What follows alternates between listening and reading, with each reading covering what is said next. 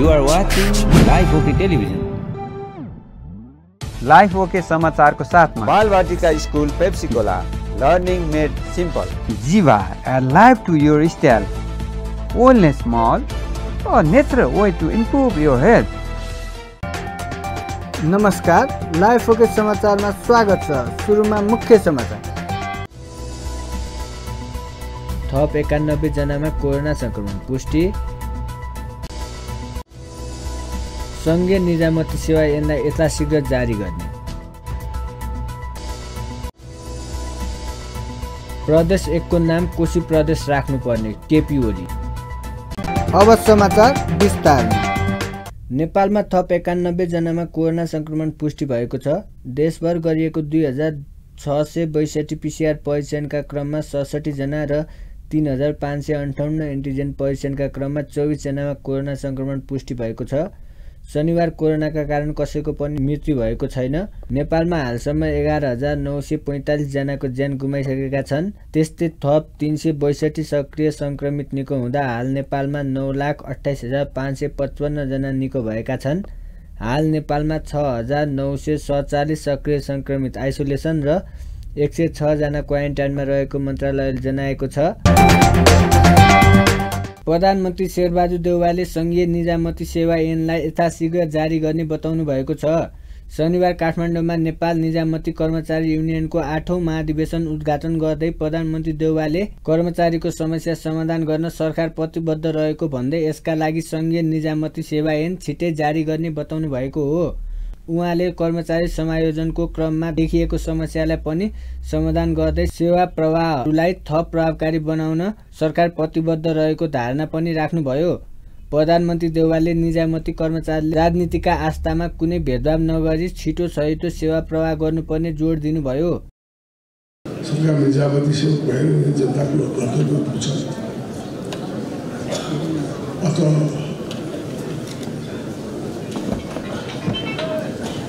यसै कारण चाहिँ फर्स्ट कन्ट्याक्ट पोइन्ट पहिलो कन्ट्याक्ट पोइन्ट नै जनताको कर्मचारी नै हो। हरेक ठाउँमा कर्मचारी हुन्छ। अहिले उहाँदेखि नै मान्छे कर्मचारी भनेको पहिलो कन्ट्याक्ट पोइन्ट चाहिँ कर्मचारी भएको कुरा स्पष्ट हुन्छ। त्यस कारण चाहिँ राष्ट्रिय सेवाको अभावमा सरकारले प्रतिबन्धित हुन्छ। राष्ट्रिय सेवालाई प्रदान गर्ने शैली व्यवहार र आचार्य सरकारको छविको निर्धारित हुन्छ। दायित्वले सदैव प्रतिबद्ध हुन सक्नुपर्दछ। कर्मचारीहरूले आफ्नो चरित्र आचार्य सदैव स्वच्छ र पवित्र राखिसकेको सक्नुपर्छ। जनताको साक्षर गर्ने सेवा र सहजकर्ताको रूपमा आफूलाई चिनाउनु हुनुपर्छ।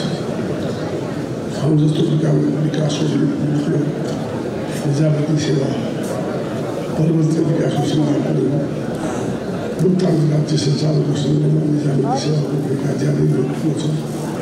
ट्रेडमिलहरूले संस्थात्मक सिद्धान्तक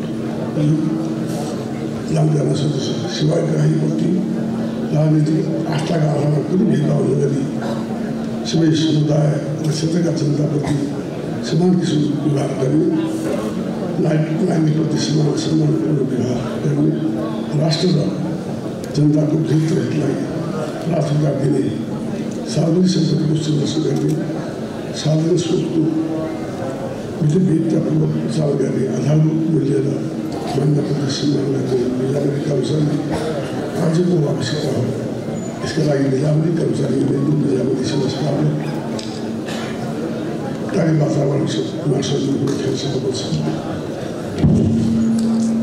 सङ्घीय निजामती सेवा ऐनलाई कार्यक्रममा काङ्ग्रेस महामन्त्री गगन थापाले वैशाख 30 मा स्थानीय तह निर्वाचन हुने र त्यसपछि आम निर्वाचन हुने भन्दै एमालेले सदन अवरुद्ध गरिरहे आम निर्वाचन केही समय अघि नै हुन सक्ने बताउनुभयो। थापाले स्थानीय तहको निर्वाचनमा शानदार ढङ्गले पार्टीले जित हासिल गर्ने दाबी गर्नुभयो। वैशाख 30 गते निर्वाचन गराउने हो। स्थानीय निर्वाचनको बारेमा कहिलेकाहीँ कसैले व्यक्तिगत रूपमा केही भनेको पढेको सुन्छु, तर संविधान लेखेर आएको सदस्यमध्ये एक हुँ। यो संविधानले, ऐनले, नियमले, कानुनले हामीलाई निर्वाचन एक दिन पनि तलमाथि गर्ने छुट दिएको छैन। वैशाख 30 गते काङ्ग्रेसले निर्वाचन गराउँछ र त्यस पछाडि हामी आम चुनाव गराउनु। आम चुनाव मङ्सिरमा हुन्छ वा त्योभन्दा पहिला हुन्छ मलाई थाहा छैन। संसद यसै गरिकन चल्दै गयो, संसद यसै गरिकन चल्न नदिने अवस्था बनिरह्यो, संसदलाई यसै संसदको उपहास गर्ने काम लगातार नेकपा एमाले गरिरह्यो। हामी संवाद गरिरहेका छौँ, फकाउने कोसिस गरिरहेका छौँ, आउनुहोस् भनिरहेका छौँ, तर कुनै पनि तरिकाले सकिएन भने त्यो बेलामा संसद किन चलाइराख्ने भन्ने प्रश्न उठ्न सक्छ र त्यो बेलामा चुनाव अगाडि हुन पनि सक्छ। तर स्थानीय चुनाव तलमाथि हुँदैन, चुनाव हामी गराउँछौँ र यो पटक शानदार ढङ्गले चुनाव जितेर आएर 5 वर्ष सरकार पनि चलाउँछ। यही संसदबाट रामचन्द्र यहाँ आउनुहुन्छ, अस्ति गठबन्धनको बैठकमा पनि छलफल गरेका छौँ। यही संसदबाट अघि प्रधानमन्त्रीले पनि बोलिसक्नु भएको छ, तपाईँहरूले जुन बहुप्रतीक्षारत रहनु भएको निजामती ऐन छ, तपाईँहरूसँग सरसल्लाह गरेर समायोजन गर्ने बेलामा जुन दुःख कष्ट दिएको छ त्यसलाई पनि सुधार गरेर संसद टुङ्गिनुभन्दा पहिला यसलाई पास हुनुपर्छ। कति क्याटेगोरिकली छलफल गरेका छौँ, तपाईँहरूसँग बस्छौँ, तपाईँहरूको नयाँ लिडरसिपसँग बस्छौँ, छलफल गर्छौँ, यसलाई पारित गर्छौँ र तपाईँहरूले जुन कुरा सोच्नु भएको छ, अपेक्षा गर्नुभयो, तपाईँहरूको हक पनि हो, यो गरिकन जान्छौँ, चुनाव पनि गराउँछौँ, चुनाव जित्छौँ पनि। तर हाम्रो अगाडिको त्यसैले चुनाव जित्ने कुरा पनि ठुलो कुरा हो। तर तपाईँ हामी बसेर अब एउटा कुरा टुङ्गो लगाउनु पर्नेछ, चुनाव जितेपछि गर्ने के हो भन्ने बारेमा चाहिँ अब छलफल गर्नुपर्छ, टुङ्गो लगाउनु पर्छ। चुनाव जितेको दिनबाट गर्ने के भन्ने बारेमा छलफल गर्ने मात्र होइन, त्यसलाई विधिसम्मत ढङ्गबाट त्यसमा काम गर्ने हामीले परिपाटी बसाल्न नसकेको कारणले गर्दा निर्वाचन जित्नेसम्मको यात्रा त गरेका छौँ, तर निर्वाचन जितिसकेपछि के गर्ने भन्ने बारेमा एउटा टार्गेट राखेर काम गर्ने हाम्रो अवस्था निर्माण गर्न सकिरहेका छैनौँ। त्यसैले कार्यक्रममा अन्य काङ्ग्रेस नेताहरूले काङ्ग्रेसले आफ्नै जोड बलमा चुनाव जित्ने भन्दै कसैको सहारा लिन आवश्यक नरहेको धारणा राख्नुभएको थियो। नेकपा एमालेका अध्यक्ष केपी शर्मा ओलीले प्रदेश 1 को नाम कोशी प्रदेश राख्नुपर्ने बताउनु भएको छ। शनिबार झापाको बिर्तामोडमा प्रेस चौतारी प्रदेश 1 को पहिलो अधिवेशनलाई सम्बोधन गर्दै ओलीले मानव सभ्यता भन्दा अघिदेखि नै कोशी नदीको उत्पत्ति भएको कारण प्रदेश नम्बर 1 को नाम कोशी प्रदेश राख्नुपर्ने बताउनु भएको हो। ओलीले कोशी सभ्यता जस्तो साझा पहिचान अरू नभएको जिकिर गर्नुभयो। देश विभाजनका लागि पहिचानका आधारमा संघीयता बनाउन खोजेपछि विफल पारिएको उहाँले बताउनुभयो। ओलीले जातीय पहिचानको आधारमा नामाङ्करण गरेस प्रदेशको सादा पहिचान खुल्न नसक्ने तर्क गर्नुभयो। कोशी प्रदेश पश्चिमदेखि पूर्वसम्म सबैतिर ढाकेको, कोशी सभ्यताबाट उठेको, कोशीबाट सिंचित, हाम्रा रगतमा कोशीको पानी छ, हाम्रा रगतमा सगरमाथाको पानी छ, कञ्चनजङ्घाको पानी छ, मकालुको पानी छ, सर्वोच्च शिखरहरूको पानी छ, हाम्रा रगतमा चोयुको पानी छ, हाम्रा रगत। हामीसँग कतिवटा 8000 मिटरभन्दा माथिका शिखर, कञ्चनजङ्घा एउटा रेन्जमा चारवटा पिक छन् 8000 मिटरभन्दा माथिका कञ्चनजङ्घामा मात्रै। कञ्चनजङ्घा 4, मकालु 1 5, लोछे 7, लोछे 7 भयो होइन, सगरमाथा 8, चोयु 9वटा 8000 मिटरभन्दा माथिका उच्च शिखरहरू छन् यस प्रदेशमा। त्यहाँबाट रसाएको सिंचित भएको सर्वोच्च शिखरहरूको पानी खाने मान्छेहरू कोशी प्रदेश राख्न नसकेर राख्नुपर्छ, गौतम सर राख्नुपर्छ, यो गर्नुपर्छ। यो सभ्यता हो, हरेक थरका पछाडि सभ्यता होला, हरेक थरका पछाडि इतिहास होला, हरेक जातका पछाडि इतिहास होला। एउटा किराँत भन्दा प्रदेश 1 नम्बर प्रदेश सबै झल्किन्छ। राजवंशी आउँछ किराँतभित्र, हिमाल आउँछ किराँतभित्र, अर्को आउँछ किराँतभित्र। त्यसकारण यो हामी एकजुट हुन सक्यौँ भने हामी सफलता प्राप्त गर्न सक्छौँ। पहिचान भनेर, पहिचान त आफ्नो आफ्नो छँदैछ, मैले ओली लेखेको छु, कसले पहिचान? पहिचान त आफ्नो आफ्नो छँदैछ, तर साझा पहिचान बनाएर साझा ढङ्गले हामी अगाडि जान सक्नुपर्छ। र कोशी प्रदेश त्यो नाम राख्न नसकेका हुनाले 1 नम्बर भनेका छौँ नि हामीले, त्यही भनेर उहीँ गरिरहेका छौँ भने नै हाम्रो प्रदेश 1 नम्बरै प्रदेश हो। नाम राख्न नसकेको भन्दाखेरि नाम राख्न सक्नुपर्छ, सही ढङ्गले राख्न सक्नुपर्छ। प्रचण्डहरूले यो देश विभाजित गर्नका लागि पहिचानको राजनीति भनेर मधेस थारू राई लिम्बू अनि अर्को जात क्षेत्री बाहुन भनेर जसरी ल्याए, दलित भनेर, पूर्व भनेर, पश्चिम भनेर, कर्णाली भनेर, मेची भनेर ताप्ने जुम्रा 5 थर उनीहरूलाई पाइँदैन किनभने ताप्लेजुङ हो पाँचथर हो इमाम हो झापा हो भनेको छ। इमाम र झापाका बिचमा लडाइँ लगाएको छ। पहिचानको राजनीति इलामको पहिचान झापाको पहिचान विकास भयो भने सबैको पहिचान हुन्छ। यो साझा प्रदेशमा छौँ हामी सबैको कोसी सबैका हो। कोसी सबैभन्दा पुरानो कुरा हो, सबैभन्दा इतिहासको कुरा हो। यहाँ गर्व, यहाँ इतिहास, यहाँ सब। फरक प्रसङ्गमा ओलीले वर्तमान गठबन्धन मध्येका कसैले पनि आउँदो निर्वाचनमा एमालेसँग एक्लै मैदानमा आउने आँट नगरेको उल्लेख गर्नुभयो। नेकपा एमालेका उपाध्यक्ष सुभाष नेवाङले गठबन्धन सरकारका कारण राज्यको 3वटै अङ्ग विफल भएको बताइएको छ। शनिबार काठमाडौँमा प्रेस 44 नेपालको बागमती उपत्यका प्रतिष्ठान र एसोसिएट प्रदेशको संयुक्त प्रथम अधिवेशनको उद्घाटन गर्दै नेवाङले सरकार र संसदले केही काम गर्न नसकेको र अदालतलाई पनि सरकारले काम गर्न नदिएको बताउनुभयो। उहाँले अहिलेको अवस्थामा संविधान बमोजिम चुनाव हुनुपर्ने र जनताले नै फैसला गर्ने भन्दै गठबन्धन दलहरू चुनावमा जान डराइरहेको धारणा राख्नुभयो। आफूहरूले गल्ती गरेको भए निर्वाचनमा जनतामा सिट निहुर्याउन आफूहरू तयार रहेको भए पनि गठबन्धन दलहरू अझै पनि निर्वाचन सार्ने सोचमा रहेको उहाँले बताउनुभयो। नेवाङले एमसिसी अनुमोदनका समयमा सरकारमा बस्ने दलहरूले दोहोरो चरित्र देखाएको आरोप समेत लगाउनुभयो।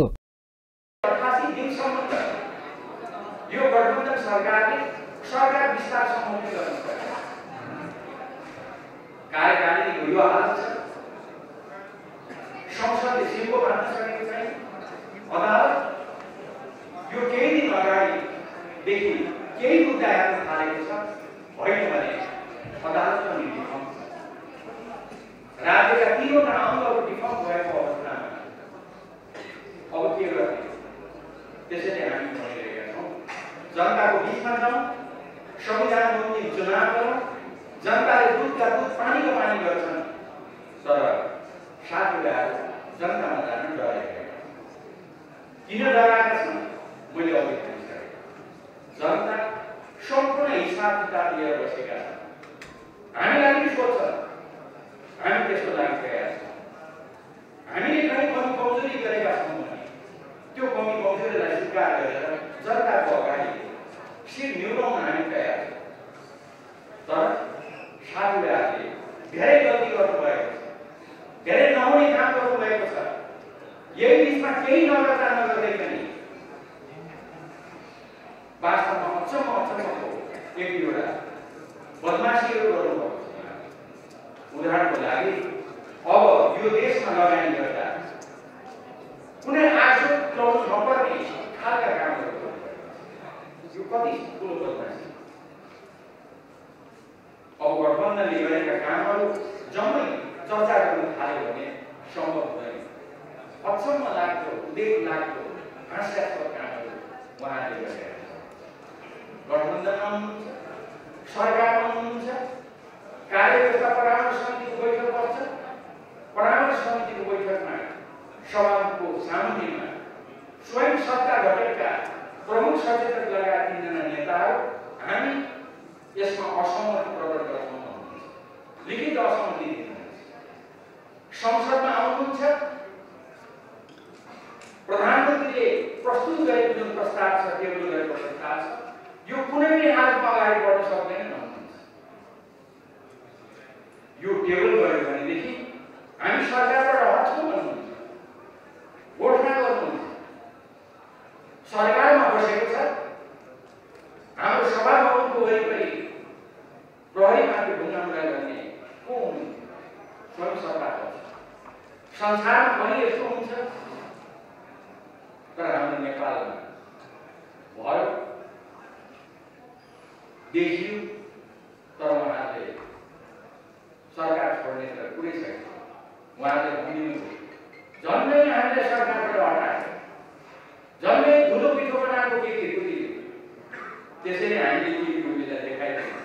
के देखाउनु पर्यो त भन्दा त्यति गरिसके पछाडि सरकारमा बसेको बस्ती लौ जाँदा टिभी भनेर भोट पनि हालिदिनु पर्यो। म यसतर्फ अरू यति कुरा राखेँ।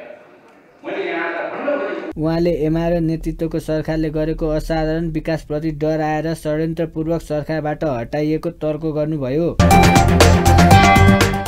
नेकपा एमालेका वरिष्ठ उपाध्यक्ष ईश्वर पोखरेलले एमसीसीको व्याख्यात्मक घोषणा केही दलको लात छोप्ने टालो मात्र भएको टिप्पणी गर्नुभएको छ। ओखलढुङ्गा काठमाडौँ सम्पर्क मञ्चले शनिबार काठमाडौँमा गरेको कार्यक्रममा पोखरेलले गठबन्धन नै टुट्ने भएपछि बाध्य भएर एमसीसीको व्याख्यात्मक घोषणा ल्याएको र सो घोषणा केही दलको लात छोप्ने टालो मात्र भएको टिप्पणी गर्नुभएको हो। एमसीसीको व्याख्यात्मक घोषणा बकवास भएको उहाँको भनाइ छ। पोखरेलले राष्ट्रिय स्वाधीनता र स्वतन्त्रमा असर नपर्ने गरी मुलुकको हितका लागि अन्य देशको सहयोग स्वीकार गर्नुपर्ने धारणा राख्नुभयो। ताजा जनादेशमा जान्छु भन्दा नमान्ने तर संविधान रक्षा गर्ने नाममा आपराधिक काम भएको भन्दै घृणित दक्षिणपन्थी अवसरवादको अगुवाई माधव नेपालले गरेको बताउनुभयो। उहाँले एमालेलाई मार्गदर्शन गर्ने विचार जनताको बहुदलीय जनवाद नै भएकोले विचारबाट तलमाथि हुन नसक्ने स्पष्ट पार्नुभयो। दक्षिण पन्थको ठोस अभिव्यक्ति काङ्ग्रेससित सहकार्य गरेर संविधानको रक्षा, प्रणालीको रक्षा रे संविधानको रक्षा, ताजा जनादेशमा जान्छु भन्ने प्रधानमन्त्रीको कुरालाई नमान्ने तर संविधानको रक्षा गर्ने नाममा यो ढङ्गको जो काम भएको छ यो अपराधपूर्ण काम भएको छ। यति बेला घृणित दक्षिणपन्थी अवसरवादको अगुवाई मानव नेपालले गरे हो। जनताको बहुदलीय जनवादको बारेमा पनि हामीलाई मार्गदर्शन गर्ने विचार हाम्रो त्यही हो। त्यो विचारबाट हामी अलिकति पनि तलमाथि हुन सक्दैनौँ। यो चिजलाई बुझ्नु जरुरी छ। विचारमा खैराते भएर विचारमा अलिकति अल्मलिएर यसो पानी ढलो हेरेर चल्ने खालका विचार बोकेर एमाले हुन सकिँदैन। शेरबहादुरहरूले कडाउ कुरा गरे, गठबन्धनमा हुनुहुन्छ, भोट हाल्ने कि नहाल्ने यो कुरा भन्नुहोस् भनेपछि हामी भोट त हाल्छौँ, एउटा लात छोप्ने टालो चाहियो भनेर अनि त्यो व्याख्यात्मक घोषणा भनेको बकवास ल्यायो। यस्तो नक्कली कुरा, अन्तर्राष्ट्रिय रूपमा ठग, देशभित्रको अविश्वसनीय पात्र, यस्तो खालको एउटा स्थिति हामीले झेल्यौँ।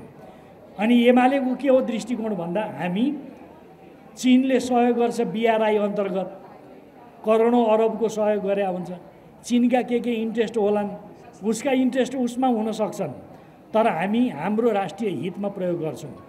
जापानले जाइका भन्ने संस्थाबाट सहयोग गर्छ, जापानको आफ्नो इन्ट्रेस्ट होला, हामी सहयोग लिन्छौँ। पोखरेलले आगामी स्थानीय तहको निर्वाचनको तयारीमा जुट्न कार्यकर्तालाई निर्देशन दिनुभयो। मध्य प्रदेश र गण्डकी प्रदेशबीच अन्तर प्रदेशीय विमान सेवा सुरु भएको छ। गण्डकी प्रदेशको राजधानी पोखरा र मध्य प्रदेशको राजधानी जनकपुर धामसम्मको पहिलो उडानमा गण्डकी प्रदेशका मुख्यमन्त्री कृष्णचन्द्र नेपाली सहित 18 सदस्यीय टोली मध्य प्रदेशको भ्रमणमा जनकपुर पुगेका हुन्। दुवै प्रदेशको पर्यटकलाई बढावा दिने उद्देश्यले साताको 3 दिन उडान हुने गरी विमान सेवा सुरु भएको हो। 3 दिने मध्य प्रदेशको भ्रमणमा जनकपुर पुगेका गण्डकीका मुख्यमन्त्री नेपालीलाई मध्य प्रदेशका भौतिक पूर्वाधार तथा विकास मन्त्री राम सरोज यादव र उद्योग पर्यटन तथा वातावरण मन्त्री सुतद्न महतोले स्वागत गर्नुभएको थियो। जनकपुर पुगेपछि गण्डकी प्रदेशका मुख्यमन्त्री कृष्णचन्द्र नेपालीले प्रदेशबीचको सम्बन्ध सुदृढ गर्न नयाँ आयाम सुरु भएको बताउनुभयो। उहाँले दुई प्रदेशबीचको पर्यटन प्रवर्धनका लागि सदैव सहकारी गर्ने उल्लेख गर्नुभयो। आजको यात्रा र आजको दिन यो गण्डकी प्रदेशको लागि मलाई लाग्छ हाम्रो मध्य प्रदेशको लागि एउटा ऐतिहासिक दिन भएको छ। यसको सुरुवात हामीले एउटा सङ्घीयतालाई संस्थागत गर्ने सन्दर्भमा, सङ्घीयतालाई मजबुत गर्ने सन्दर्भमा प्रदेश सरकार बीचको सम्बन्ध पनि सुदृढ हुनुपर्छ भन्ने मान्यता अन्तर्गत हामीले माननीय मुख्यमन्त्री मध्य प्रदेशलाई हामीले आमन्त्रण गरेका थियौँ। उहाँले हाम्रो आमन्त्रणलाई स्वीकार दिएर भ्रमण गरिदिनुभयो नेतृत्व। त्यसपछि उहाँले मलाई आमन्त्रण दिनुभयो र आज म उहाँकै आमन्त्रणमा यो ऐतिहासिक र एउटा धार्मिक नगरी जो हाम्रो मध्य प्रदेशको राजधानी पनि हो, यसमा पोखराबाट जनकपुर करिब 45-50 मिनटको एउटा फ्लाइटबाट आउँदै गर्दा जुन अनुभूति मलाई भयो यो मैले खासै शब्दमा भन्दा पनि भावनाले एउटा बुझ्नुपर्ने जस्तो मलाई लागेको छ। हामी खुसी छौँ। हाम्रो प्रदेश गण्डकी प्रदेश कई कुरो गर्दाखेरि समृद्धिका मेन मुख्य आधार मध्ये एउटा पर्यटन हो। हाम्रो त्यो लोकेसन, त्यहाँको भौगोलिक अवस्था आदि इत्यादिले त्यो एउटा हाम्रो पहिलो प्राथमिकता परेको छ। त्यस्तै मध्य प्रदेशको पनि यद्यपि अरू क्षेत्रहरू हुँदाहुँदै पनि प्रशस्त सम्भावना बोकेको धार्मिक पर्यटकीय स्थलहरू यहाँ छन्। यसलाई हामी के चाहन्छौँ गण्डकी प्रदेश सरकारले, हाम्रो यो मलाई लाग्छ भ्याली बाहिरको आज हामी 6औं उसमा एयरपोर्टमा आइरहेछौँ कनेक्टिभिटी। हामी यसलाई बढाएर तपाईँको चाहिँ के भने अलि बाहिरी अन्तर्राष्ट्रिय स्तर भनौँ, यिनै कुराहरू इन्डियाका मेन सहरहरूसँगबाट हाम्रो जनकपुरदेखि पोखरा यसरी यिनीहरू कनेक्ट गर्न सकियो भने यो हाम्रो पर्यटनको दृष्टिकोणबाट धेरै धेरै महत्त्व हुन्छ भन्ने मलाई लागेको छ। मुख्यमन्त्री नेपालीको भ्रमण टोलीमा अर्थमन्त्री रामजी प्रसाद बराल, पर्यटन उद्योग तथा वाणिज्य आपूर्ति मन्त्री मणिभद्र शर्मा पौडेल लगायत छन्। मुख्यमन्त्री पोखरेलले आइतबार जानकी मन्दिरको दर्शन र पूजाआजा गर्ने कार्यक्रम छ। मुख्यमन्त्री पोखरेल सहितको टोली आइतबार भ्रमणका लागि सर्लाहीको भरतताल र नुनथर पुग्ने र बाराको गढीमाई मन्दिर दर्शन गरेर जनकपुर फर्किने कार्यक्रम छ। सोमबार बिहान महोत्तरी जलेश्वरको जलेश्वरनाथ महादेवको दर्शन तथा पूजा अर्चना गरेपछि मुख्यमन्त्री पोखरेलले औपचारिक मध्य प्रदेश भ्रमण सम्पन्न हुने र सोही दिन नै गण्डकी प्रदेश फर्कने कार्यक्रम रहेको बताइएको छ। राप्रपा नेपालका अध्यक्ष कमल थापाले सत्तारूढ दलको स्वास्थ्य परिपूर्ति गर्न प्रधान न्यायाधीशमाथि महाभियोग लगाइएको बताउनु भएको छ। शनिबार पार्टी निकट राष्ट्रिय प्रजातन्त्र युवा संगठन नेपालको घोषणा सभामा अध्यक्ष थापाले एमसीसी पास गर्न र सभामुखमाथिको मुद्दा अघि नबढाउनेका लागि सत्तारूढ दलले प्रधान न्यायाधीशमाथि महाभियोग लगाइएको बताउनु भएको हो। थापाले न्यायपालिकालाई सुदृढीकरण गर्ने मनसाय दलहरूको नरहेको तर्क गर्नुभयो। त्यस्तै उहाँले लामो समयदेखि सदन अवरुद्ध हुँदा पनि दलहरू गम्भीर हुन नसकेको र लाज पचाएर तलब भत्ता भने बुझिरहेको धारणा राख्नुभयो। उहाँले दलहरूकै कारण मुलुकको राष्ट्रियता कमजोर भइरहेको र नेपालमा विदेशीको चलखेल बढ्दै गएको उल्लेख गर्नुभयो। त्यस्तै थापाले एमसीसी संसदबाट पारित गराउने बेलामा नेपालमाथि शक्ति राष्ट्रहरूको दबाव र प्रभाव दिएको पनि बताउनुभयो। काम भइराखेको छ। स्थानीय तहदेखि लिएर सिंहदरबारसम्म, गाउँपालिकादेखि सिंहदरबारसम्म ब्रह्मलुटको जालो फैलिएको छ। अर्कोतर्फ प्रमुख राजनैतिक दलहरूको अकर्मण्यताले गर्दा नेपालको राष्ट्रियता नै कमजोर भएको छ। विदेशीहरूको चलखेल, दबाव र प्रभाव तीव्र रूपले बढेर गएको छ। नेपाल विदेशी शक्तिहरूको चलखेल गर्ने रणनीतिक प्रतिस्पर्धा स्थल बन्दै गएको छ। केही दिन अगाडि एमसीसी का बारेमा भएको बहस र विवादलाई तपाईहरुले देख्नुभयो होला। बाह्य शक्ति मूल रूपमा त्यो एमसीसी को बहस र विवाद एमसीसी ठीक थियो थिएन भन्ने कुरा भन्दा पनि त्यो बहस र विवाद विदेशी शक्तिहरूको रणनीतिक प्रतिस्पर्धाको कारणले गर्दा सिंगो नेपाल दुई ध्रुवमा बाँडिन पुग्यो। एक प्रकारले भन्यो भने नेपाली जनताकै बीचमा शीत युद्ध जस्तो कायम भयो। यसको पछाडि एमसीसी ठीक बेठिक आफ्नो ठाउँमा छ, तर सबभन्दा डरलाग्दो र खतरनाक कुरा के हो भने नेपाल बिस्तारै विश्व महाशक्तिको चलखेलको केन्द्र बन्न लागेको स्पष्ट संकेत हुन्छ। 7 महिनादेखि अवरुद्ध रहेको छ। सर्वोच्च अदालतले प्रतिनिधि सभा पुनर्स्थापित गर्यो, तर पुनर्स्थापित भएको दिनदेखि आजसम्म एक दिन पनि प्रतिनिधि सभा चलेको छैन। तर निर्लज्जतापूर्वक सांसदहरूले तलब भत्ता पचाइराखेका छन्।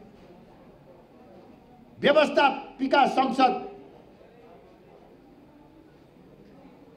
निष्क्रिय निष्प्रभावी भएर रहेको छ। अर्कोतर्फ न्यायपालिका को प्रमुख प्रधान न्यायाधीशका विरुद्धमा महाभियोग लगाइएको छ। पार्टीगत स्वार्थको आधारमा प्रधान न्यायाधीशले कति गलत गरेका छन्, कति भ्रष्टाचार गरेका छन्, त्यो बहस र विवादको विषय हो। तर अहिले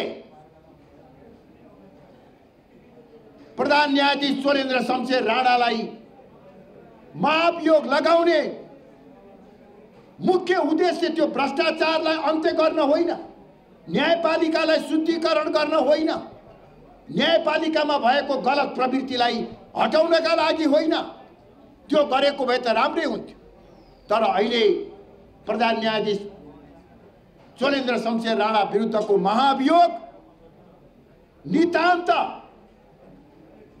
सत्तारूढ दलहरूको स्वार्थ परिपूर्तिका निमित्त मात्र गरिएको छ। उहाँले राप्रपा नेपालको एजेन्डालाई स्थापित गर्न नयाँ शक्तिका साथ जनतामा जाने बताउनुभयो। राष्ट्रिय सभाका नवनिर्वाचित 19 सदस्यहरूले पद तथा गोपनीयताको शपथ लिएका छन्। शनिबार सिंहदरबारमा राष्ट्रिय सभाका अध्यक्ष गणेश प्रसाद तिमिसिनाले राष्ट्रिय सभाका नवनिर्वाचित सदस्यलाई शपथ खुवाउनु भएको हो।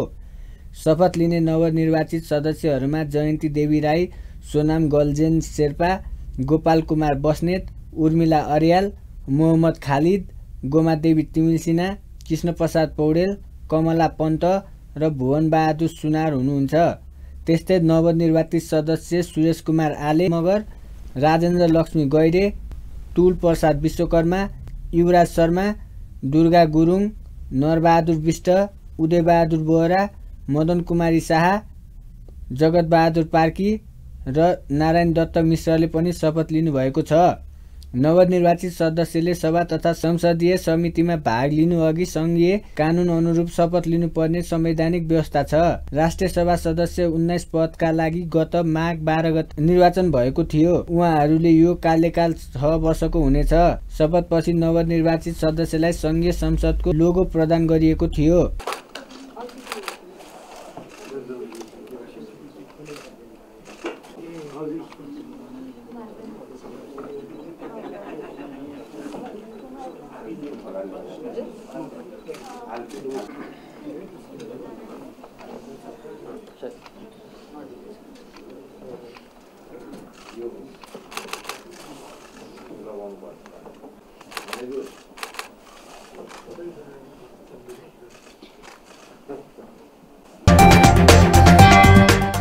नेपाल कम्युनिस्ट आन्दोलनलाई नयाँ मोड दिने झापा आन्दोलन भएको 49 वर्ष पूरा भएको छ। झापा विद्रोहमा चन्द्रगढी कारागारमा थुनिएका योद्धा रामनाथ दाहाल, नेत्र घिमिरे, कृष्ण कुइकेल, नारायण श्रेष्ठ र वीरेन राजवंशीलाई 2029 सालको फागुन 21 गते जेल सार्ने न्युमा पञ्चायती शासनले इलामको सिमानामा पर्ने सुखानी जङ्गलमा गोली हानी हत्या गरेका थिए। त्यही दिनको सम्झनामा हरेक वर्ष फागुन 21 गते सुखानी शहीद स्मृति दिवस मनाउने गरिन्छ। सुखानी शहीद स्मृति दिवसका अवसरमा नेकपा एमालेका अध्यक्ष केपी शर्मा ओली सुखानी पुगेर शहीदको प्रतिमामा माल्यार्पण गर्नुभएको छ। कम्युनिस्ट आन्दोलनलाई उचाइमा पुर्याउने झापा विद्रोहसँगै हत्या गरिएकालाई सरकारले 2072 फागुन 18 गते शहीद घोषणा गरेको थियो। अन्त्यमा मुख्य समाचार फेरि एकपटक। थप 91 जनामा कोरोना संक्रमण पुष्टि। सङ्घीय निजामती सेवा ऐनलाई यथाशीघ्र जारी गर्ने। प्रदेश 1 को नाम कोशी प्रदेश राख्नुपर्ने केपी ओली। हस्त अहिलेका लागि लाइफ ओके समाचार यति नै। हेर्दै गर्नुहोला लाइफ ओके टेलिभिजन। नमस्कार। लाइफ ओके समाचारको साथमा बालबाटिका school Pepsicola, learning made simple. जीवा, a life to your style. Wellness Mall a natural way to improve your health.